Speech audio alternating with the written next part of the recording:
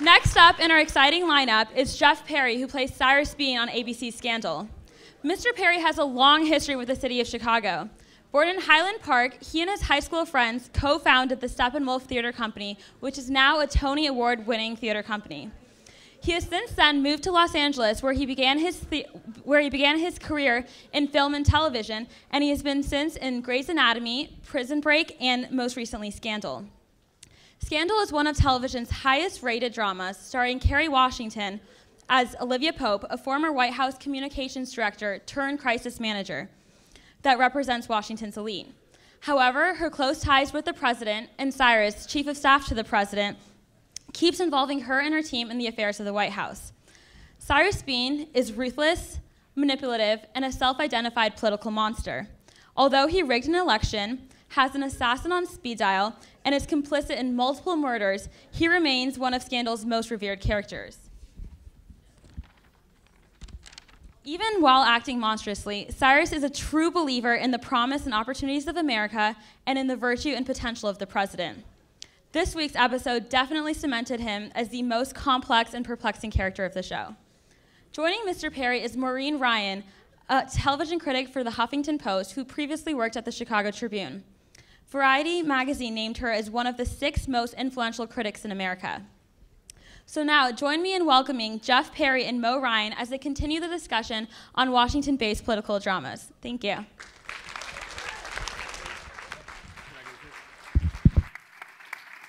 We're going. Oh! Hey guys, hey, what's on? Hey you guys. Hey, what's up?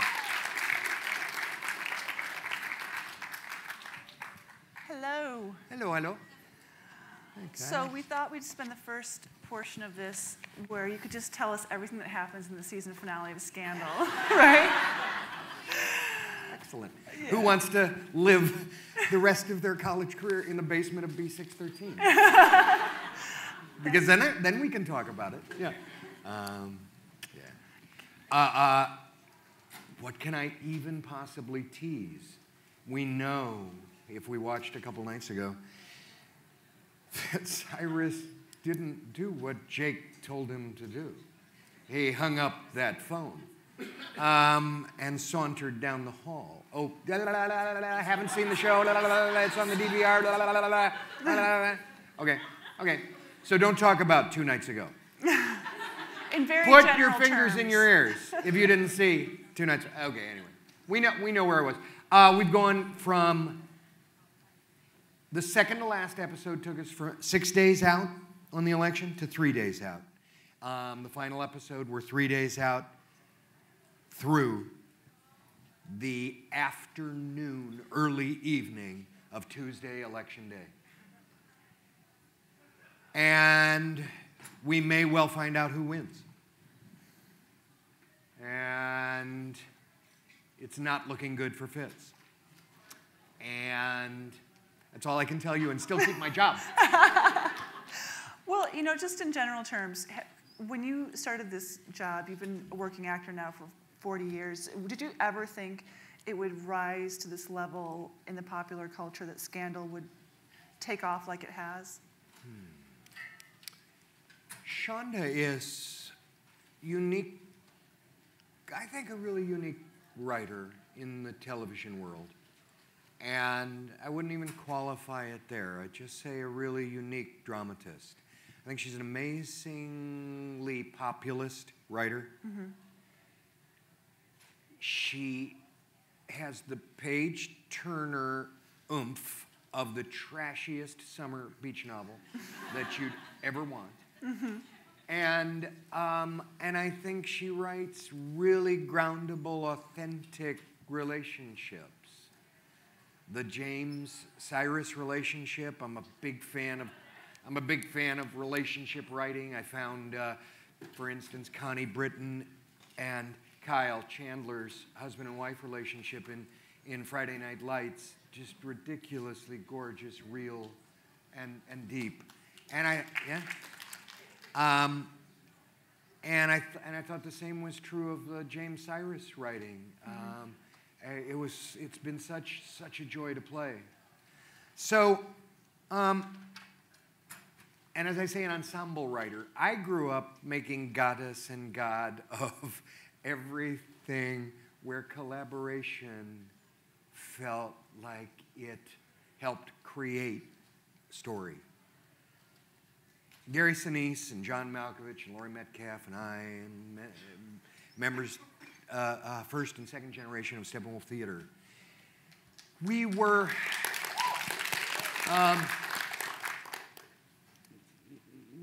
drawn, for whatever mysterious reasons, to collaborations.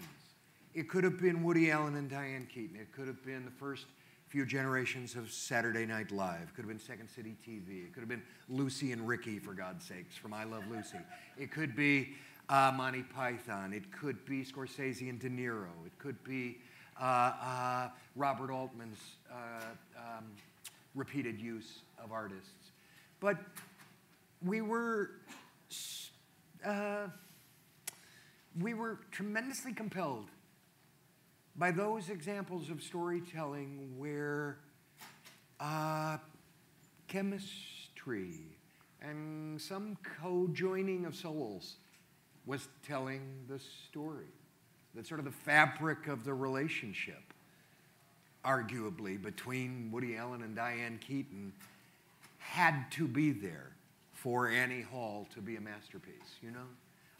Same is true of De Niro and Scorsese work, and et cetera, et cetera, et cetera. So we were drawn like crazy to that.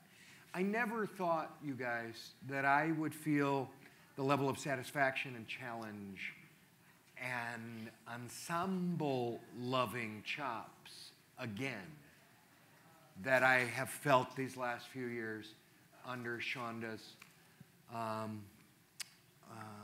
guidance. It's been actor heaven. People ask me how I'm feeling. I've answered 17 questions, haven't I? Why don't I stop at the one? Keep going. Anyway, Keep going. Anyway, I don't know, you guys, like, you know, cousins, old friends who maybe I haven't talked to in a couple years. How you doing, Jeff? This must feel good. Because and I say my cheeks hurt because I've been grinning so hard, you know, for the 2.5 years or so of the show. I think that would also describe Cyrus's personality, right? Always a smile. Or do you think that James brought out the best of this man? Completely. Yeah. Completely, yeah. Shonda created an exquisite, horrible chemistry where I'm going to be partly responsible for his... Anybody not watch the last 17 episodes? For the end of our relationship. And James was the first and only love of his life so far. He was in a lie of a relationship to a woman before. And James taught him to begin to unashamedly say, this is me, I'm gay, this is who I am. We find all that out in just a few episodes ago. The first meeting, the first kiss, Cyrus coming out of the closet publicly in Washington, D.C., you know. So, yeah, James, I'm still mourning it a little bit. I am. Dan, who plays it, is a good buddy. We've known each other for 15 years. And actors in the audience would, you know, completely empathize. It's been like, oh, to get to do this together in kind of a partnership has been amazing. And when we found out, you know, that plot needed someone to exit, it was really a mourning period, personally. Yeah. I think, though, that obviously Scandal is very stylized and very heightened. It's very melodramatic at times, but I think, as you said, that the relationships ground it. But I do think that it is kind of making an interesting commentary about the public and the private face, and that's really played out in every character, I think. But who Cyrus was privately in his intimate personal life and who he was in the field sort of politically, Scandal is often about that dichotomy between the two worlds, what's public and what's private. And is that something that you think the show is actually making, you know, an intelligent commentary on that? Is that something you ever think about with with how that world works? Yeah, it's interesting, Mo. I mean, there's something fundamental to Shonda. When Shonda jumped into this genre of DC politics, of political thriller, that just kind of emerged. Mm-hmm. We obviously so strong at relationship writing. Yeah. So gifted with dialogue, but then the halls of power that are very Greek, very Roman, very Shakespearean, very time-honored territory for writers. She's taken to in an amazing way. Yeah. And so that, for want of a better comparison, just feels really Shakespearean to me, which has an absolutely natural obsession with where private and public meet. And one of the things I think a lot of these shows that have been talked about today really get into in a comedic way, in a dark way, in this scandal way, which I don't think there's a word for what that is. I know. I don't even mind telenovela. Yeah. Sometimes as a comparison, because it sort of consciously gives itself all of the juiciest liberties that the cheesiest soap opera ever gave itself, and then tries to do something else as well, exactly. Sort of grounded at the same time. Exactly. Which I love the attempt, and I feel like it in writing terms anyway. It really pulls it off. Yeah. In it, Scandal, House of Cards, Veep, you could almost make the argument all these shows, Alphas even, like all the shows that we're talking about in this realm, and even The West Wing, having this much power, it's almost toxic to an individual, and it certainly seems toxic to relationships. Would you say that that's kind of a theme that comes out? Yeah, this is I don't know if this is a jaded vision, cynical, absolutely realistic, not as bad as it really is. I don't know. But it is dark because, how she gets us to forget that Fitz strangled this old woman, I'm not sure. That is a little conjuring trick of Shonda and writers that is quite amazing to me. But it is dark, man. Yeah. And it is it is a dark commentary. I don't know how realistic it is. Have you ever had feedback from people who work in DC? Kind of sweet or joking feedback. Barack Obama told Shonda Rhimes at a Kennedy Center honors where she was a few feet away, Shonda, I wish it was half as exciting. In a real West Wing. And Bill Clinton, across the aisle of a flight with Kerry Washington, said, Ms. Washington, you've got to tell me what happens next. So, those are the little anecdotes I've heard. But I have, I'm getting to go to the White House Correspondents' Dinner for the only time in my life, in days, May 2nd or something like that. And so I'm gonna pick some brains and go, okay, what's your, journalists are asking me. What's close to real? What's completely off? Is the spirit of this sometimes in reality? The word monster. I mean, when you talk about Cyrus, that has to come up, right? My question for you is someone who built this character and plays him. Cyrus the Virus. Cyrus the Virus. I'm seeing on a lot of tweets. Nice. Too, yeah. Do you think he was always a monster? And this just refined and distilled that? Or did he turn into one over time through this process of being in politics? I think some monster was kind of there when he came out as a bawling baby. Yeah. I think. Yeah. Yeah. But do you think that getting this close to the actual seat of power, does it corrupt? Does it corrupt? Absolutely. Yeah. I think Shonda is, that's undeniable, you know, Mo, right? There is a progression from first episode through 40-something episodes now in Shonda's vision of, if you think you had a white hat, good luck keeping it spotless. You know, good luck holding on to it. Good luck relinquishing it and getting it back on. You know, and part of Shonda will root for that process of, can I be compromised? Can my soul be tested? Can I sort of come through it? Can I be reclaimed? Mm-hmm. Can I be redeemed? Are themes that are, because now with a little bit of more maturity, you know, and duration with the series, are starting to come up. So that's interesting, yeah. We were talking a little bit backstage, and you said something that kind of melted my brain. You said that the first couple of episodes you thought, Cyrus is kind of the Sam Waterston character here. He's so the funny. moral I did. center. I thought, wait, I'm the moral guide here. I'm kind of the moral compass. I love this guy. You know, this was the era early on when I'm sitting in a hallway and going, Alexander Hamilton, as great a leader as this nation ever had.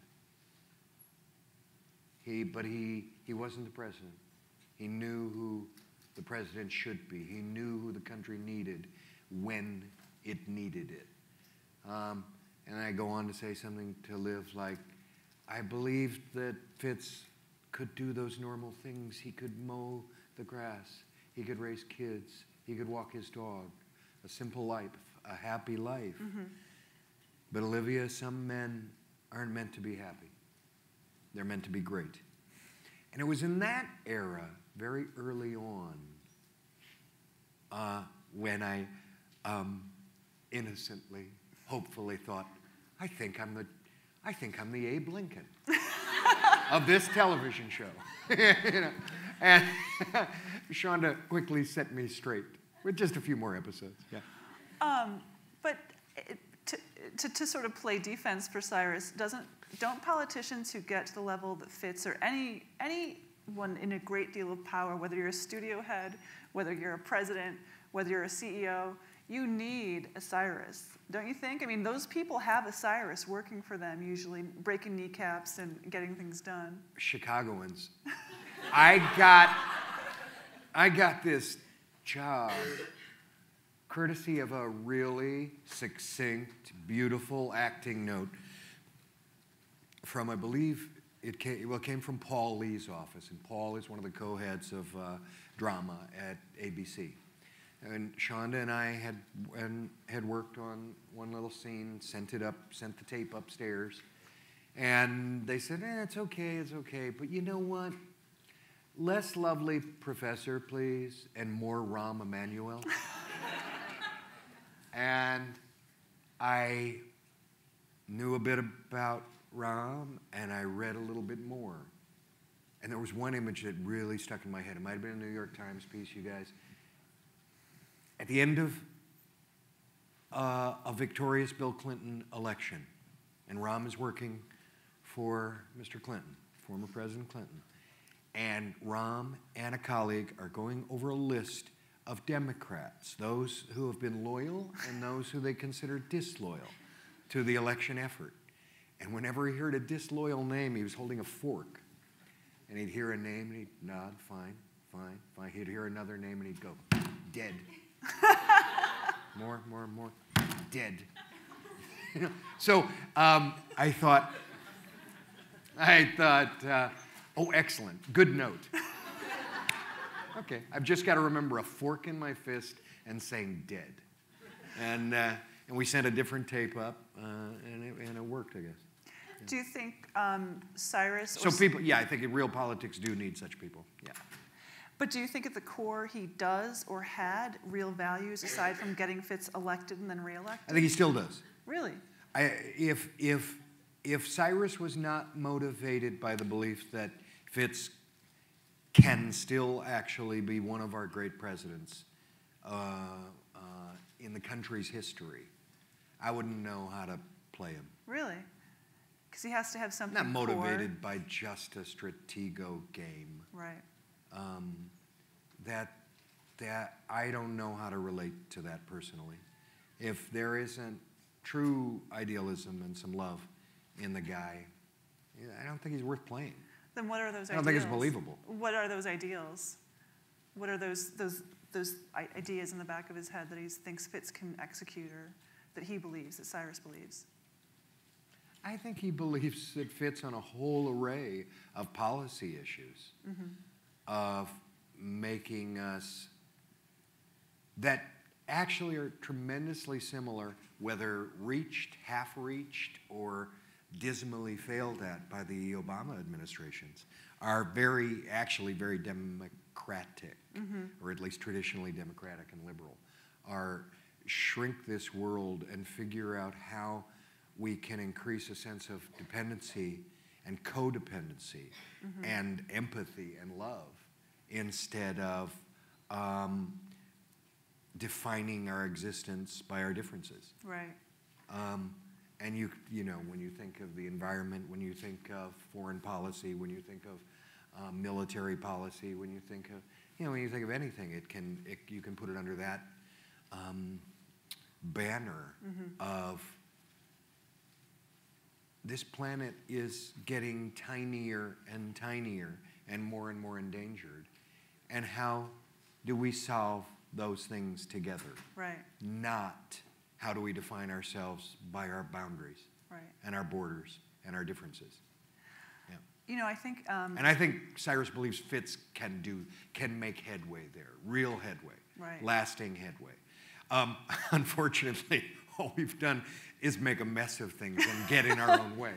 Yeah. I wouldn't exactly make the argument that Fitz has had a stellar record so far. No, I know. I think Fitz has been really good at having an affair. Well, yeah. So B316, I find it very interesting that as all these controversies have swirled about the NSA, spying on Americans, all these agencies that are doing things we didn't know about, or doing them to the extent that we didn't know about.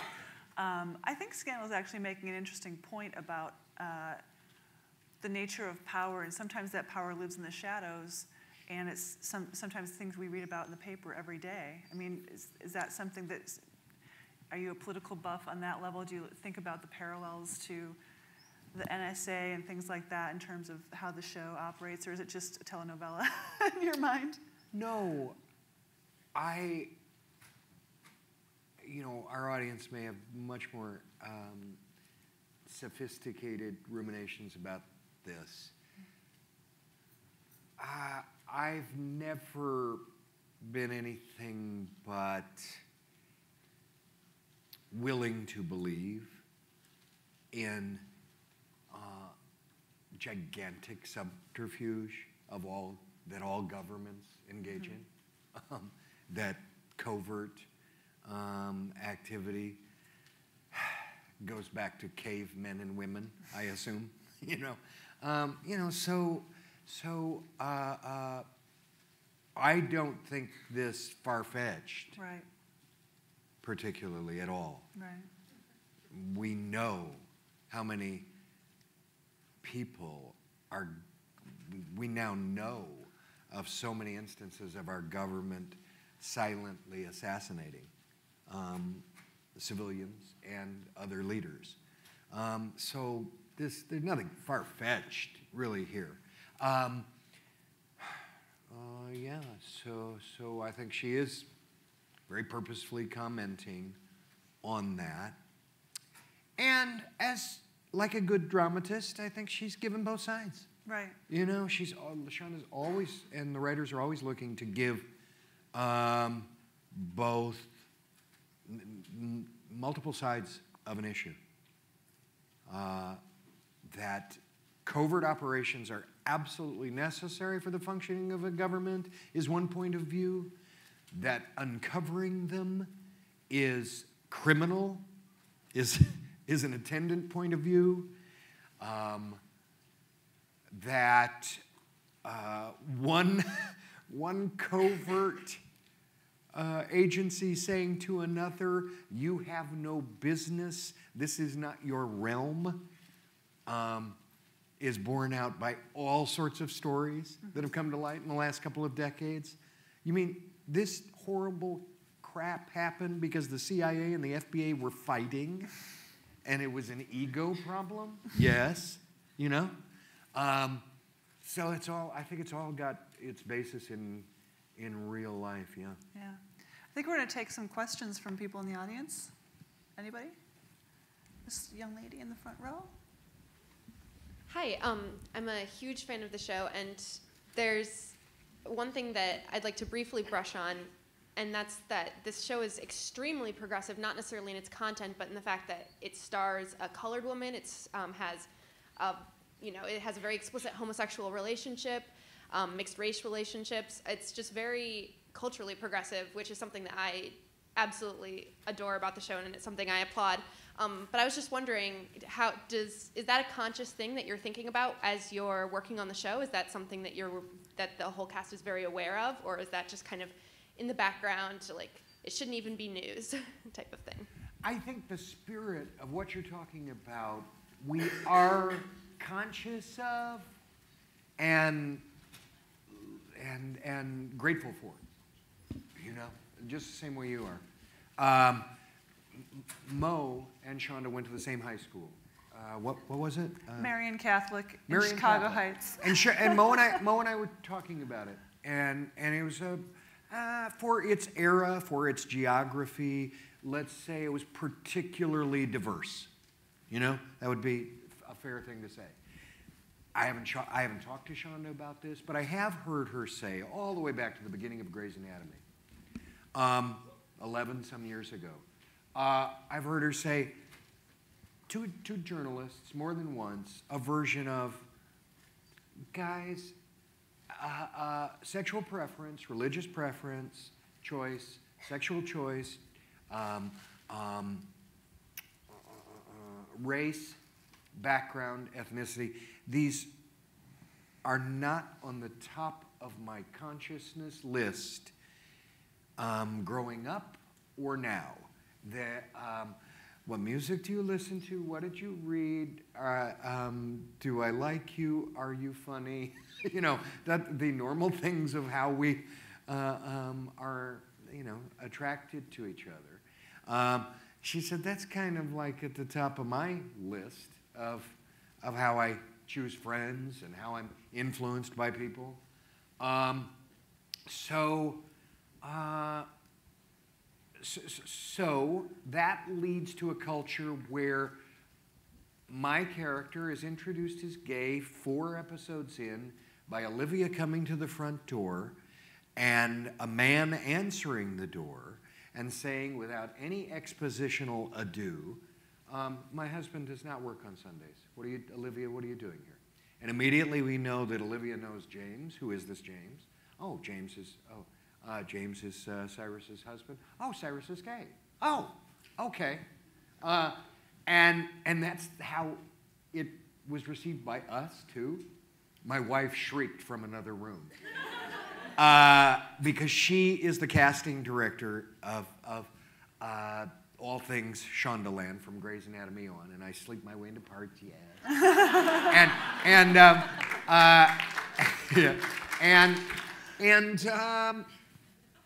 And she shrieks from another room, you guys. And we have a pact. She can't tell me stuff that my castmates don't know. It would get me in trouble with Shonda, and it'd be impractical, too, because the script's going to change 7 times or whatever. But it's like a little firewall, you know, in pretend land. And so, what are you shrieking about? You can't tell me, and now my curiosity is piqued, and man.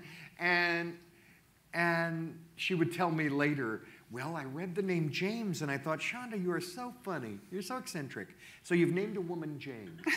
And then it turns out that, oh my God, Cyrus is gay. Oh, Jeff's going to get a kick out of this. He's played gay before. It'll be fine. And so, yeah, I think it's a beautiful, I think that's kind of a beautiful culture that she is advocating for kind of quietly, you know? And just saying, I feel like it's how I grew up. Anybody got a problem with this?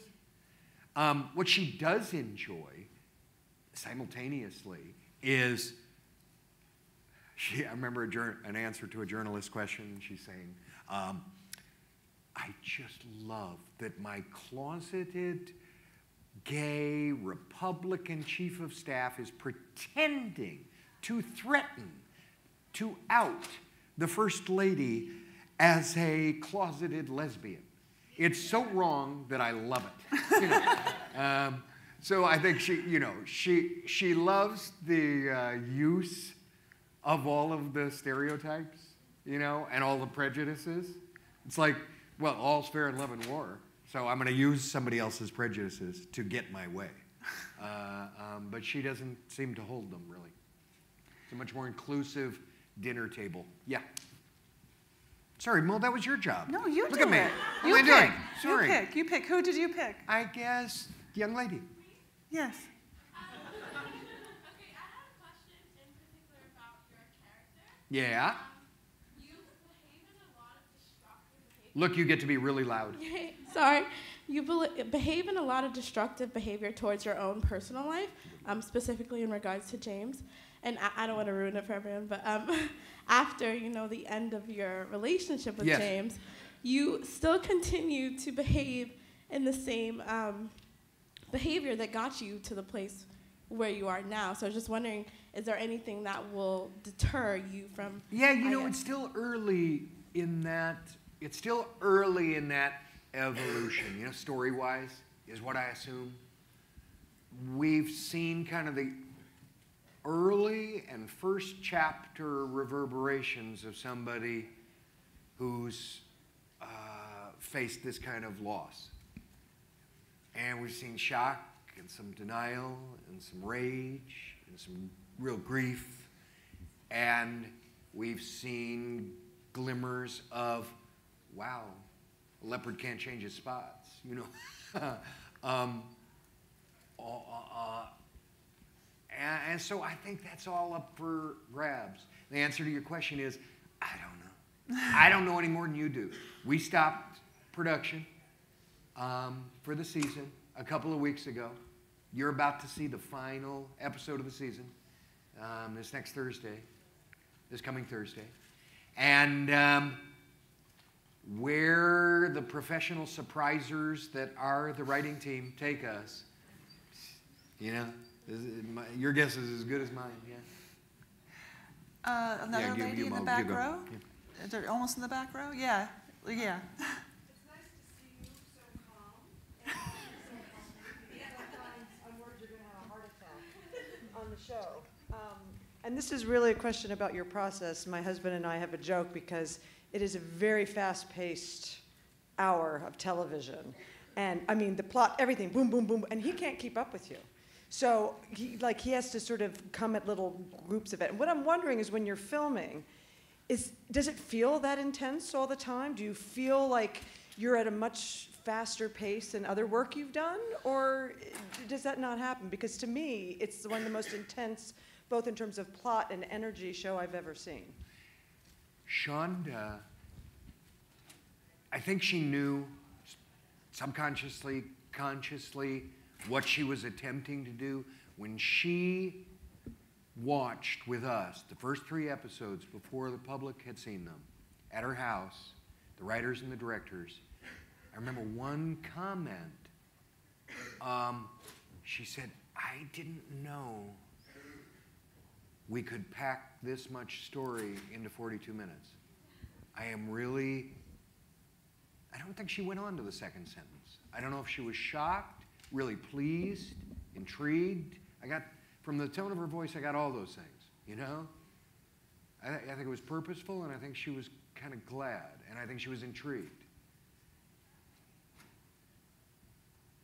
And another aspect of this, she said to us early on, and on numerous occasions, she said, "You guys, we've got to go faster.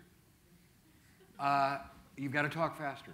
You've got to talk, whenever we slow down, there's just a code word, scandal speed. We've got to go faster." It reminds me, you guys, I'm very old, but it reminds me of not things I lived through, but things I admired, movies from the 30s and 40s.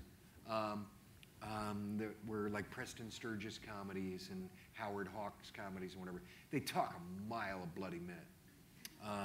If you want to know if anybody's a film buff and they want to know what I'm talking about, there's a film adaptation of You Can't Take It With You, the classic Kaufman and Hart play. And they talk 700 miles per hour. And Shonda said to us, "You guys, I could try to make up actor-friendly reasons as to why this must be, but I just tell you, I have to watch all the hours of footage to try to help us edit together something beautiful. It's horrible when it's slow, and it's a lot better when it's fast." I sat down with Sam Skinner, who, another Chicagoan, and George Bush Sr.'s, I never know how to say their two names, so George Bush Sr. WH, WB, W. Yeah. HW. The first one. The first one. The father. And Sam Skinner was his final chief of staff and was one of Judy Smith's bosses. And Judy Smith is the lawyer turned federal prosecutor, turned media expert, turned professional fixer upon whom this is all based. That is, upon whom Scandal is based and who Kerry Washington's character is based. And she's a real-life woman, and she's 2 blocks from the White House, and she runs a professional fixing shop. And Sam said to me, in answer to me saying, "Man, what's the duration like? What's a day like? What is the pace like?" And he paused, and he said, "Jeff, you ever try to drink out of a fire hose?" And I thought, oh, my God, what a beautiful image. And then I read somewhere, the Pew Charitable Trust created a very cool, practical, great for political science students, great for people interested in that. It's a tool sitting there on the internet that was basically built for the administrations to change so that the hundreds of people in the West and East Wing have a lot of correspondence and interview about the nuts and bolts of jobs in the East and West Wing so they can figure out what they're doing without spending the first 2 years, in a disoriented fog. Anyway, I found out there that the average tenure for chiefs of staff is about 1.25 years, a little less than 1.25 years. That man or woman, no, we're still in a very sexist world. I don't think there have been any women chiefs of staff. I don't think. But anyway, the men turn gray faster than the presidents in the job that I'm pretending on TV. So it's interesting. So that's about speed. I think we don't have any more time. I think we have No, to come wrap it on. up. I'll be really fast. I won't Just talk one so more. I won't talk so long. Okay, yay. I love the camaraderie that you all have with your cast. Thank you. You can tell that not only you love each other as people, but I'm constantly hearing that you're just stunned by the specific acting in an episode, or I just hear a lot of that in interviews, and I'm wondering if, I didn't realize that you knew Dan Bukatinsky for 15 years. So is there anybody that you just met on one of the first days and have just you've been stunned by, and you can't believe if you get to work with them? This sounds like a corny response, but it's the whole village. I didn't know Bellamy's work. I didn't really know Carrie's work. Did I knew more of Tony's work. I didn't know Guillermo's work. I knew a little bit of Katie's work. But this is completely biased, but my wife put them together. Yeah. She's really good. She's really good at it. She created Friday Night Lights, the cast. She created Grey's Anatomy, Private Practice. She created the film for Peter Berg, Lone Survivor, the cast. She's just great at it. And like I said before, I never expected to have this level of awe and gratitude for the chops surrounding me since I was 19 with Gary Sinise, John Malkovich, Laurie Metcalf, Joan Allen, et cetera, et cetera. It's like a dream come true. Yeah. That's a great note to end on. Thank you so much, Jeff. Thank you for this great chat. Thank you, Mo. Thanks, you guys.